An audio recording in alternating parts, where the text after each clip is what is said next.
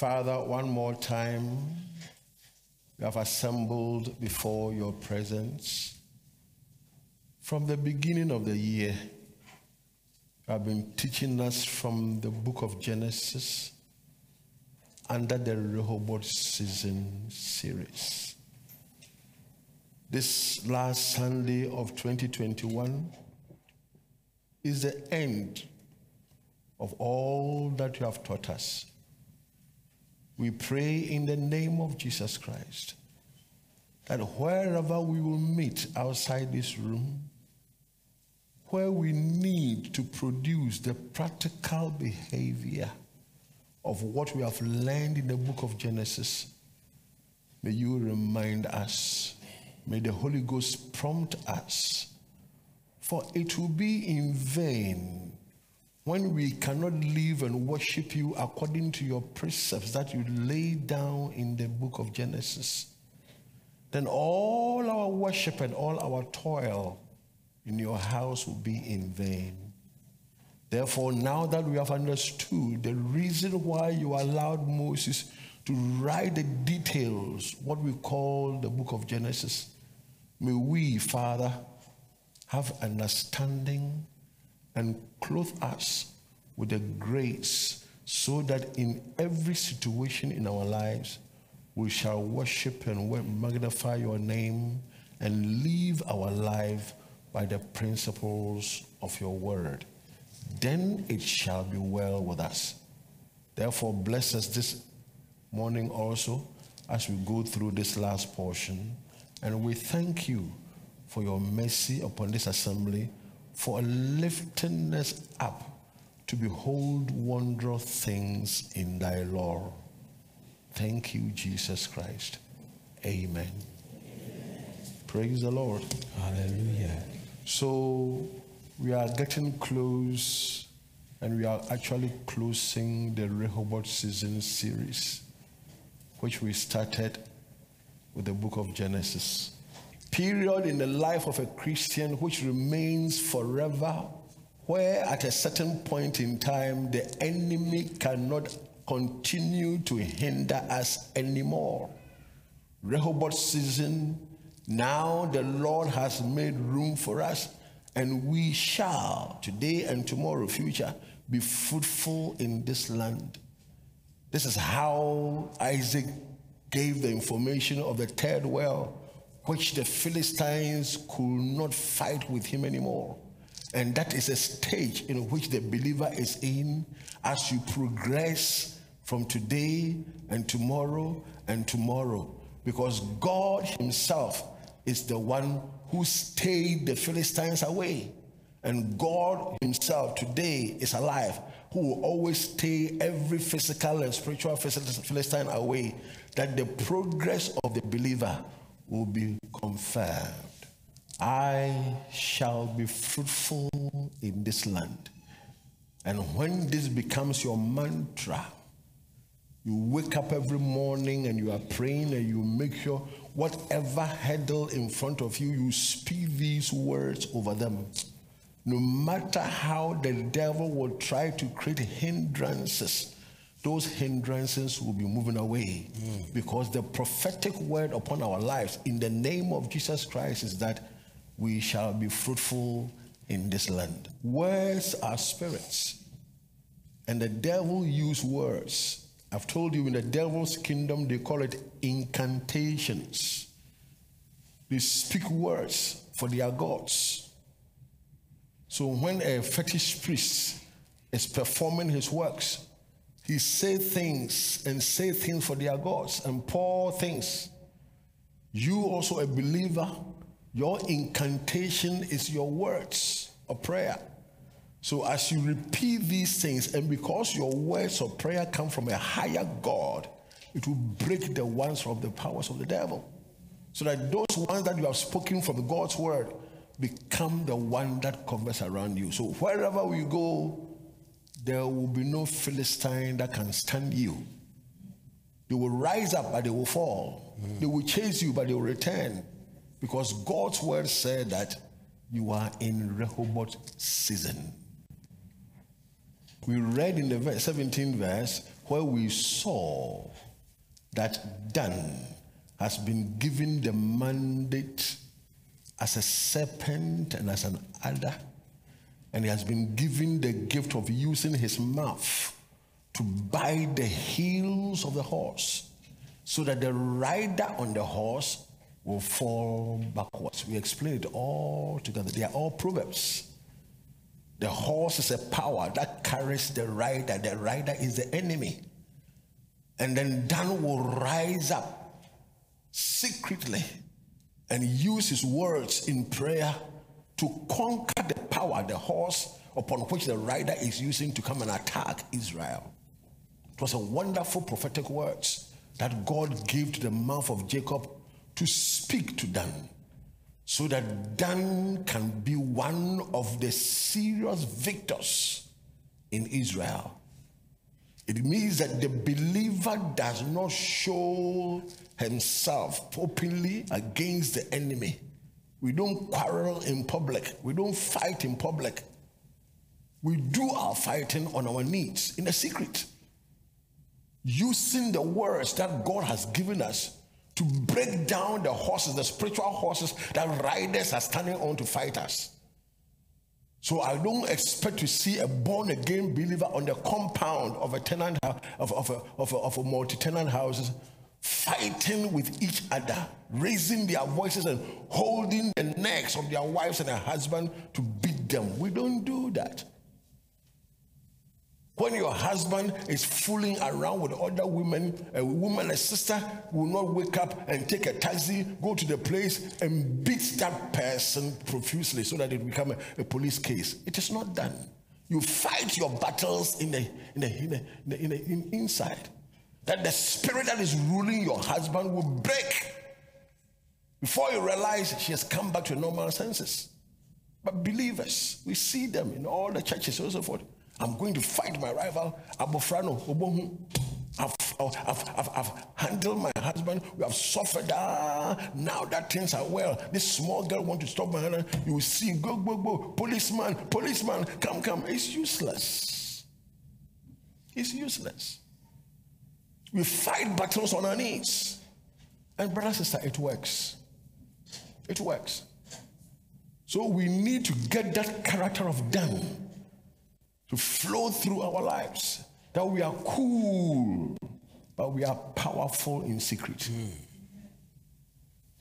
So now moving forward to the closing of this topic, we are in the Dan effect, the second portion. If you look at it very carefully, Jacob, I told you, has become the representation of God. Whatever Jacob says comes to pass. So the gathering of all the children of Jacob, including Joseph's children, Ephraim and Manasseh, and the words that Jacob speaks upon them becomes the character of each of the tribes of Israel. For Ephraim and his descendants, Manasseh and his descendants, Dan and his descendants, every single word Jacob spoke upon them became the characteristics of the individual tribes which come together and form Israel. So all the 12 tribes of Israel stood by Jacob in his dying bed, and the words that Jacob spoke upon them became their character, became their physical manifestation on the physical Israel.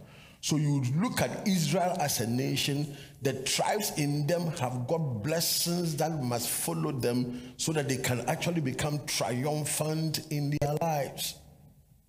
The fact of the matter which I want you to look at is this: Jacob's words, which is supposed to follow the people to make them great, was standing upon a God of his father Isaac and his grandfather Abraham. But I'm saying that Jacob stood on the grace and the gift of the God that he serves from his father Isaac and his grandfather Abraham. So that for the words to become manifested, practically demonstrated in the midst of the Israel people, then Israel must also stand upon the foundation upon which their fathers stood on to bless them. If Israel moved 1 inch from the foundation of the God of Jacob, through whom Jacob blessed Israel, then all the blessings of Jacob will be useless. You must walk in the same line with the person who blesses you. So if my father Jacob has blessed me on the basis of the God of Abraham, I also, who received the blessing, must acknowledge the God of Abraham and walk within the principles of the God of Abraham for the blessings to be effective. That's how God has made the law. God cannot wake up and speak blessings on Satan's children. They believe in Satan. They follow the satanic way. And so God cannot specifically come to a child of the devil and talk to him and bless him. It's not going to work. So if I am a child of Jacob and the blessings of Jacob will follow me, then I must stand upon the same foundation that my father stood on to bless me. If I move away, the blessings of God will not have effect upon my life. So if we are now the spiritual Israelites, and therefore we have become heirs of the Abrahamic, Isaac, and Jacob blessings, upon what basis, foundation, did we become spiritual Israelites? Apostle Paul has given us information. Now that you have believed in Christ, you are now heirs of Abraham. So the foundation of we becoming spiritual Israelites to attain the heirs of Abraham is on the basis that we have Christ inside our lives. So if now the character of Christ is not manifested in our lives, we have no basis to become spiritual Israelites. And therefore, the Abrahamic blessings will not work inside our lives. So we have to come to realize that the blessings that Jacob is given, which is also for us, because we are Abrahamic seed, is based on the fact that every born-again believer must remain on the foundation of Jesus Christ. The qualities of Christ must be found in us to give us the legitimacy to claim the Abrahamic blessings. Because if you look at the scripture very carefully, anytime Israel moves away from the foundation of Jehovah, which their father stood on to bless them, Israel doesn't get blessings. But they were blessed through all the children of Jacob. They were blessed. But the foundation Jacob stood to bless them was Jehovah. So anytime the country of Israel in their life move away from the foundation Jehovah which blessed them, they don't get the progress that they need. They don't get it. Because you must be in a certain position in order for the automatic door to open for you. Those of you who know automatic doors, there is a sensor. When you are standing here, even though the door is wide, and you are standing here and the sensor does not see you, the door will not open. So when you are standing here and the sensor sees you, then the door opens. The sensor is the foundation upon which God blessed you, upon which you became an Israelite. That is Jesus Christ. The quality of God, the life of Christ opens the door for blessings in your life. So anytime Israel moves away from where the sensor is, the blessing ceases. You look at scripture, the blessings, it ceases. Even though God has spoken the blessings, but they do not get it anymore. So all the words of Jacob towards his children before he dies was going to have effect on the basis of how they relate to the power that followed Jacob to speak. It is God's power, Jehovah's power, his grandfather's power, his father's power. So if the children are going to have power to follow them, to have the blessings executed upon their lives, they must remain in the same point. It's confirmed in Jeremiah chapter 7, verse 23. But this thing commanded I them, saying, obey my voice and I will be your God, and ye shall be my people. And walk ye in all the ways that I have commanded you, that it may be well unto you. Because their father Jacob, who brought Israel together, stood on this God Jehovah and his belief in the God of Jehovah to speak these prophetic words. So if Israel also now want to continue in the field of grace, in the field of wonderful things, and in instructions and things are happening to them, blessings are happening to them, then they must continue to obey the same God their fathers stood on to bless them.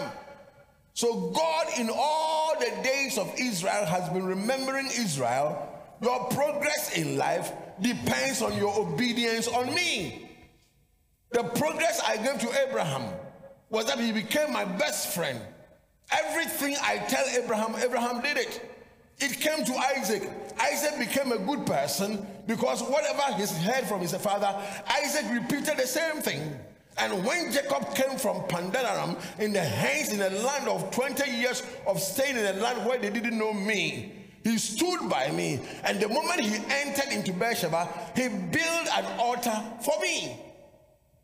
So all your forefathers, Israel, has been obedient to me. And that is the basis why I am using them as a prophetic word to you. So when you leave that foundation, you cannot get my blessings.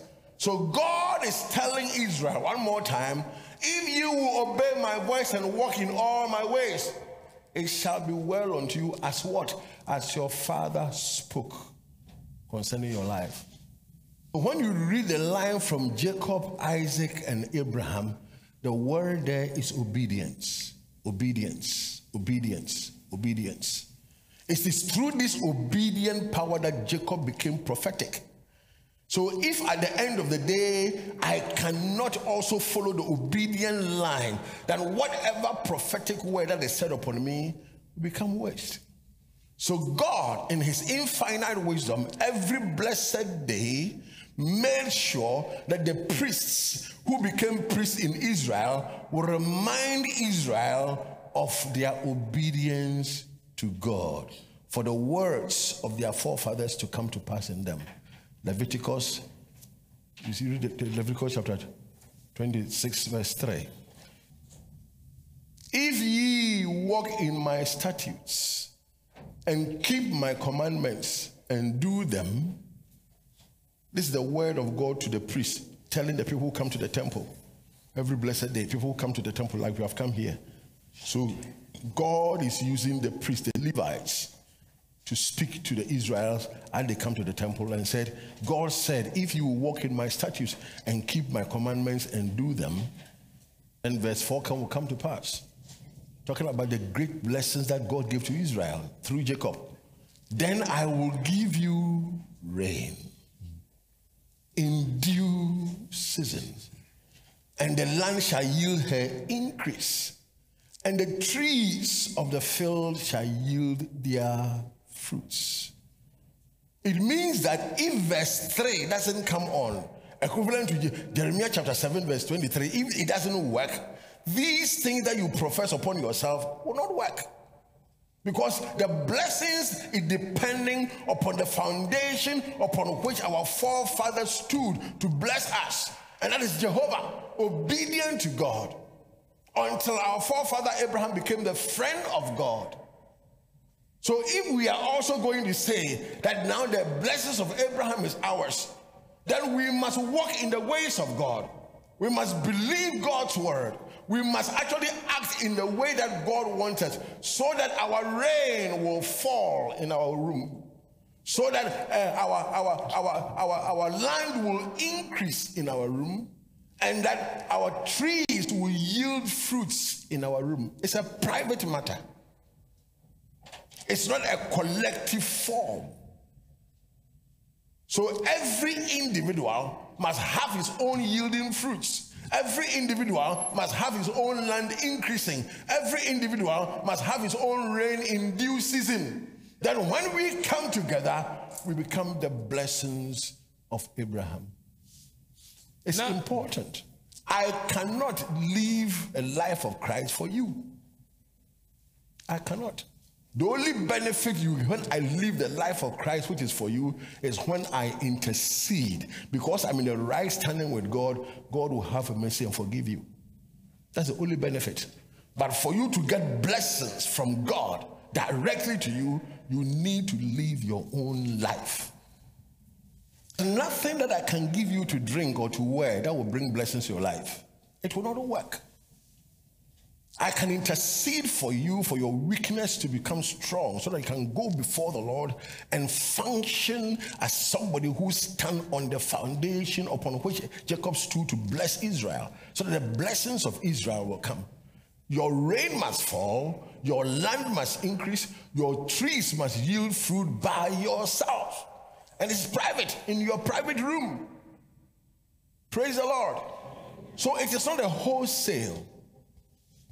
Every individual who have given your life to Christ, you gave your life to Christ not as a wholesale. Some of you gave your life to Christ when some people were not even born.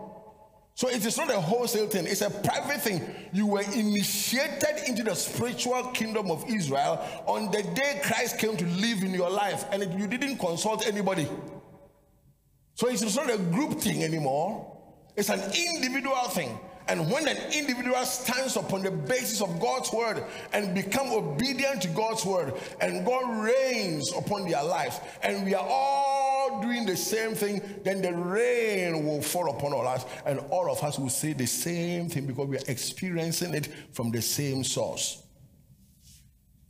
Praise the Lord. You have to have this understanding, because the world Christianity is thinking that when the pastor, the prophet speak upon me, when the pastor give me some oil, when the pastor give me some clothing, when the pastor do this, then it shall be well with my life. And then they hear the voice of the pastor prophesy upon them, the prophet prophesy upon them, and they go on and live their old useless lives.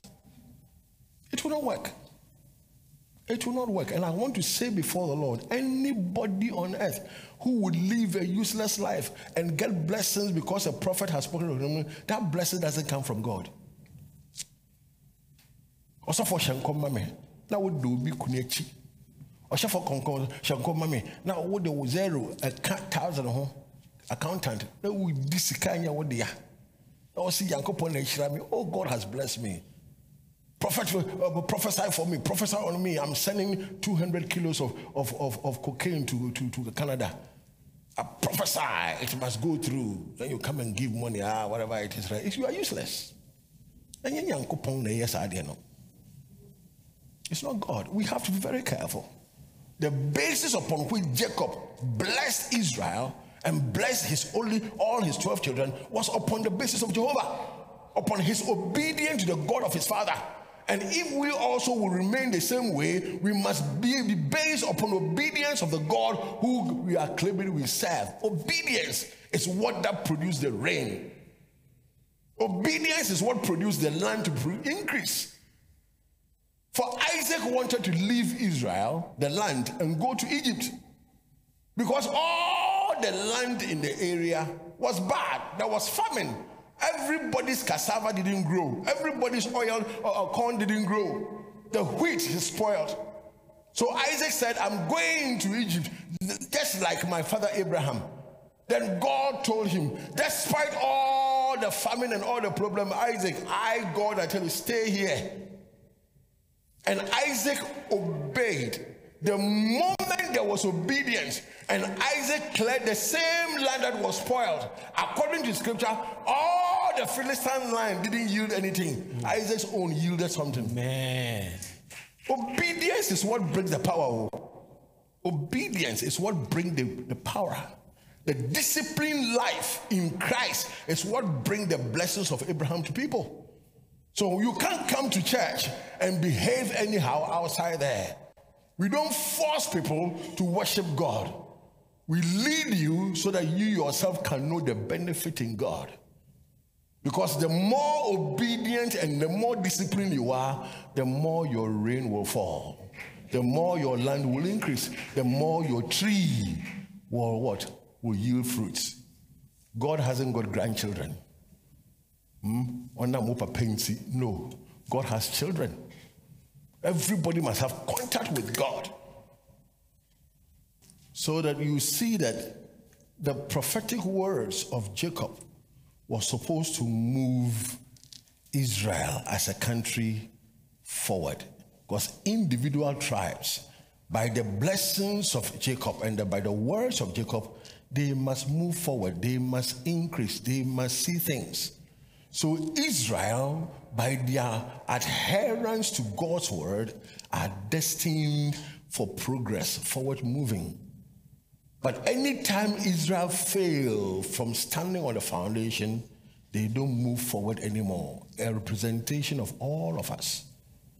If we do not abide in God and live by God's word, Leviticus chapter 26 verse 4 does not happen to us, even though it has been prophetically spoken to us, because we are seed of Abraham, but because you are not living the life of our brother Abraham in obedience, we don't get it. So in Jeremiah chapter 7, which we read, which God said, walk in my way and it will be well for you. When you go to the 24th verse, we see that Israel at a certain point in time is pushing God away. So we see Jeremiah chapter 7 verse 24. But they, Israel, hearken not, nor inclined their ear, but they walked in the counsel and in the imagination of their evil hearts. They became self-controlled by themselves. Israel is supposed to walk by the dictates of God's word. They must be obedient to God. But now they have neglected God's word and they are living their own lives according to the way their heart feels. And instead of them moving forward by obedience, they saw that they were moving backwards and not forwards. So every day, sometimes I tell you, we are the custodians of our own faults, of our own failure. Because our obedience, I have told you several years ago, and I continue to tell you, it's not consistent. It's not consistent. 2021, praise God, January, wonderful, Tuesday. When we reach a certain point, you see people retarding from God. Israel did the same thing. Even though the priests have warned them several times, if you walk in my ways, the rain will come, the land will increase, your fruit will yield. But sometimes when the fruit comes in abundance, we become gluttons and we forget God. So then we begin to go backwards, and God is saying that because you did not hearken unto me, you are walking in your own counsel. Now you own cars, you have so many women. So at the end of the day, when we tell you about God's word, you think it is useless. You will go backwards. You will go backwards. It is God's law. Israel went backwards instead of moving forward. They are supposed to move forward and see progress and give praise to God, and people will see them and magnify God. But here they have gone into their own counsel. What they tell them, what social media tell them is what they do. What these people, the song that people of the world say, that's what they sing. They come to church, they are choristers, they go to where they are Shatawali. This is what is happening. Choristers, I'm not using it for an example. I'm only using it as an example. But some people do it. They are quite so sanctimonious. Abide with me, abide with me. And then you meet them on the street and they're abadam. So you see that they are not consistent in their lives. The word of God and the power of God must rule you everywhere. The song said, He is with me everywhere. He knows my every care. The Holy Ghost is with you everywhere. You gave your life to Christ. God gave you the Holy Ghost. He didn't give the Holy Ghost in the church alone. Everywhere. Hymn 139. Everywhere he is with me, everywhere. He knows my every care. The Holy Ghost must be with us, and our obedience must be consistent, because the Holy Ghost is there, but we shut our ears and our eyes towards God. Yes, sir. And instead of us going forward, we are going backwards. Example, many years ago, we were young. A sister's husband died. I was a pastor of Accra Church, the church which is now in Banana Inn. I was a pastor there. So we are going to the sister with 2 deacons to go and console her for the husband who is dead. So my lead deacon went forward and laid his hands upon the sister, and I thought he was going to say consoling words. Before I heard, no woman, no cry. I say, ha. Oh, brother. And see, what come we now, Bob Marley could say. It's true, brother. Some of the things I meet, I say, oh, God, why did I bring this man here? No, knowing you are sitting in the church, all your life is Bob Marley. As a church member, we are going to help the person. The sister is crying and sobbing. You are going to meet the sister as a deacon. I'm expecting something wonderful. Oh, woman, no cry. No, woman, no cry. What is nonsense is this? Oh, so we have to be very careful. We have to be extremely careful. The Spirit of God was everywhere. Everywhere we go, we must be consistent with the law of God, so that we shall move forward and not backwards.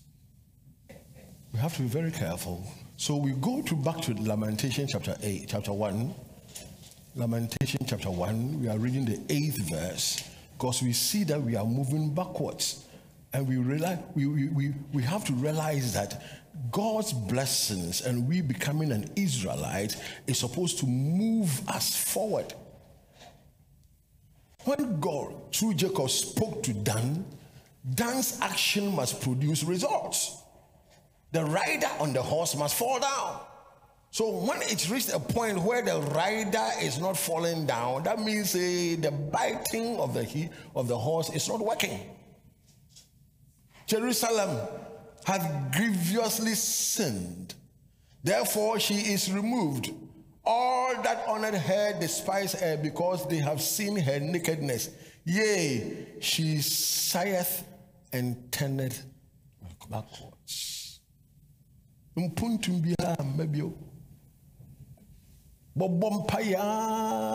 want headache to go, you will pray for 10 years before the headache will go. Nothing works. Because you have actually moved from the foundation of obedience upon which the blessings of Abraham was pronounced upon Israel, for which you are now the spiritual Israelite. So you have gone astray from God. And instead of moving forward, you are going backwards. And everybody see that things are not working well with you. Your life does not produce the praise to God anymore. She sigheth and turneth backward. And everybody have seen your uselessness because of your character, because of your behavior, because of your non-adherence to obedience to God's word. Nakedness is shame. Nobody wants to let his nakedness on the street of the poor. Nobody does that. So you walk naked on the streets of Tema, on the streets of Tulaku, and your mind is correct. You are not correct. So when you see spiritual word, nakedness, there's Jerusalem is moving far away from God. The mind state is wrong. The choices that Jerusalem is making is a wrong Jerusalem. He said he has grievously sinned. Because the choices that he has made them go wrong, and their nakedness is out there. The shamefulness is there. And when she herself sit down and sigh, she realizes that things are not working well. I'm going backwards. Sometimes we realize it. You run around, you come to the same place. You run around, you come to the same place. You and your wife and your children, the same place. Every day, the same place. Because of your inconsistency towards the obedience of God's word. You go back to verse 9. Verse 9, and you see that Dan should have should bite the horse, and the horse must feel the bite so that the rider will fall down. The rider is the enemy. But now, because you have failed God, her filthiness is in her skirts. They cover things up. She remembers not her last end. Therefore, she came down wonderfully. That's Jerusalem. She had no comforter. God has left him. Oh Lord, behold my affliction. What is your affliction? My enemy has magnified himself. The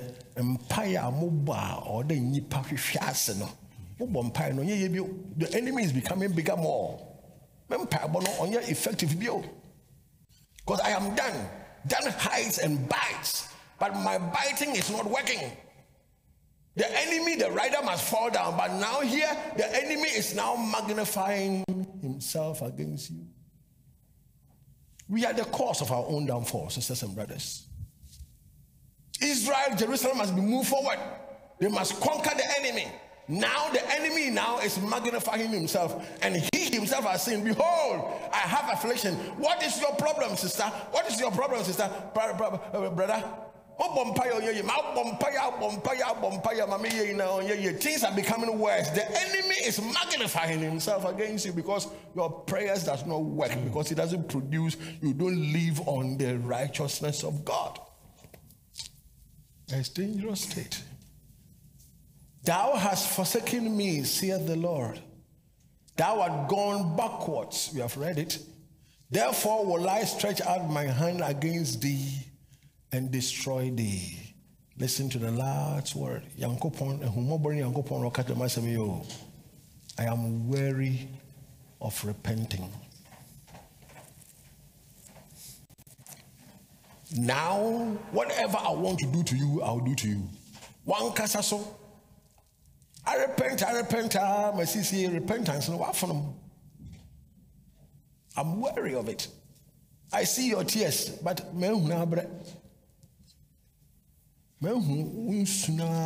it doesn't push me anymore because of your persistent.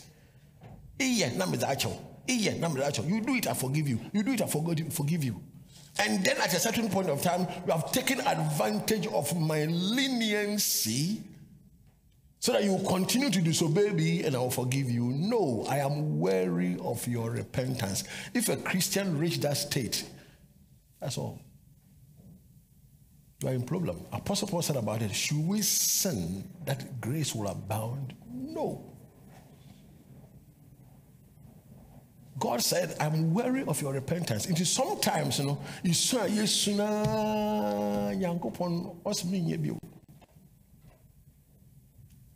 punishment I will give you, you go through it because you have cried. Every day I forgive you. Every day I forgive you. Every now you have become permanent forgiveness, and therefore you do your permanent fooling. And if you are permanent fooling, then I want to tell you that I, God, at a certain point in time, I am weary of repenting. You go back to the Amplified Version, and he said, when God said, I will not look at it, I will make sure that what you deserve, I give you. I'll give you. It is he who is punishing you. It's not Satan. You have rejected and forsaken me, says the Lord. You keep going in reverse. Therefore, I have stretched out my hand against you and destroy you. I am weary of relenting concerning your punishment. No matter how much you pray with the blood coming from your ears, I will punish you because you are consistently. You might be careful. I explain these things to you so that you can understand God. Sometimes the problems you are facing is our own doing. It's our own doing, brothers and sisters. Confirmed by Apostle Paul. Romans chapter 6 verse 1. Romans chapter 6 verse 1. Because Apostle Paul, look at that. Grace. In South Africa, there's a church in the end time message. Oh, because grace is, they allow smoking in the church. Because grace is, brothers exchange their wives on bed. Oh, grace.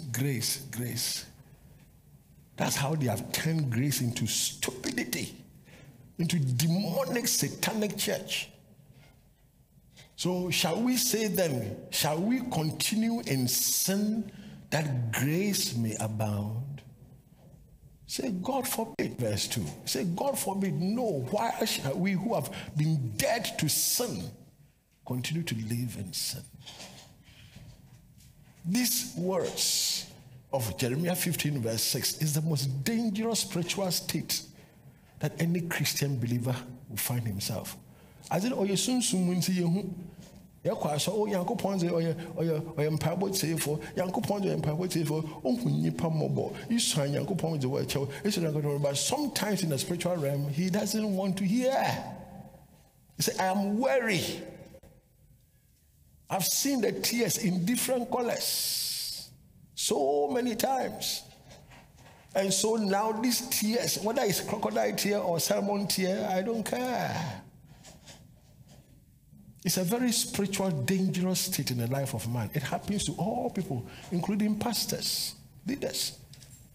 We have become settled in our rebellion until we have forgotten God. And God has also forgotten us. So even though we are pastors, we pray, it doesn't work. We intercede, it doesn't work. Because God has heard the repentance. Now he's weary of repentance. Barbara, when you see a mother or a parent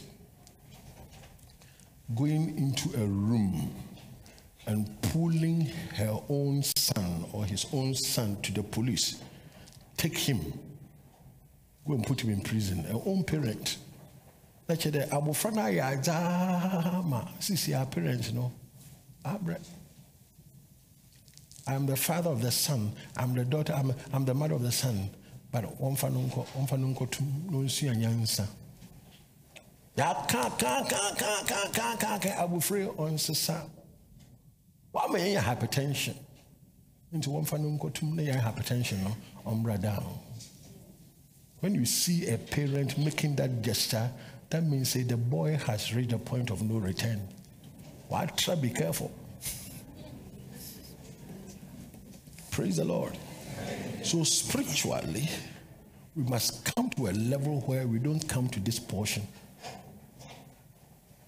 Consistency, obedient to God, is more important than everyday repenting. I told you Apostle Paul made a statement and said, we don't want to go back and lay the foundation of repentance again, but we are now moving forward. So we must actually have a character that God will give us the grace to be persistent in obedience in order for that effect to follow our lives. Amen. Shall we bow our heads? Father, we bring praise unto your name for these lessons that you have given us through the years. This last one, we bring praise unto your name. Let us enter into our hearts. And as we always cry to you, give us grace to live consistently an obedient life. Lift us above temptation. Deliver us from evil. So that every blessed day we shall be consistent to obey you, so that you don't say that you are weary of our repentance. Into your hands we commit our lives. In Jesus Christ's name we pray. Amen. Amen. God bless.